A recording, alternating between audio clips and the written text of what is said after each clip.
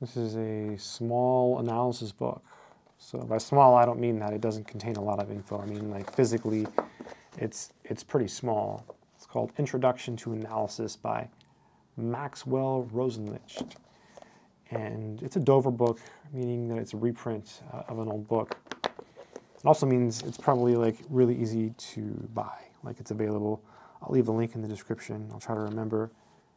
And let's see what it contains, right? So it's a outgrowth of a course given at Berkeley since 1960, it says. Wow.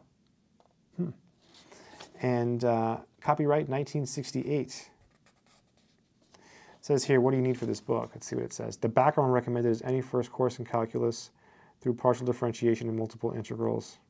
Right.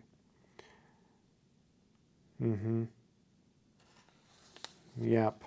So this book also, I think, does require a lot of motivation. I just want to say that. So yeah, let me show you the contents.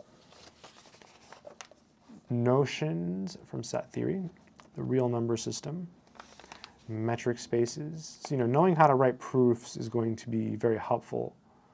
Continuous functions, differentiation. Look at all the content, though. It's got a lot of content. Riemann integration, interchange of limit operations, the method of successive approximations, partial differentiation, and then multiple integrals. Nice old school book.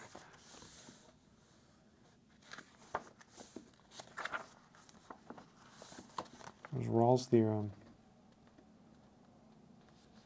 It's cool.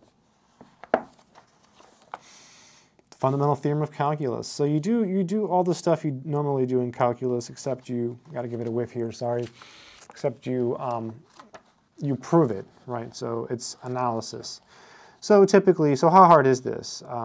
Typically, this book covers content that would be taught in courses today known as advanced calculus or real analysis at the undergraduate level, and not all of these topics would be taught. Certain topics would be taught. A lot of times, there's two courses offered, and they use the same book for both courses because it takes time to go through this material because this is really hard. You're teaching people how to write proofs, and it's pretty tough to learn. So, yeah. It's pretty cool, though. It's just a book I have. Just wanted to show it to you. And, yeah, I'll try to leave a link in the description if I can find it. If you found any value in this content and you want to subscribe, feel free to hit the subscribe button. Also, I do have courses, including one on analysis. They're on my website, mathsorcerer.com. Until next time, good luck.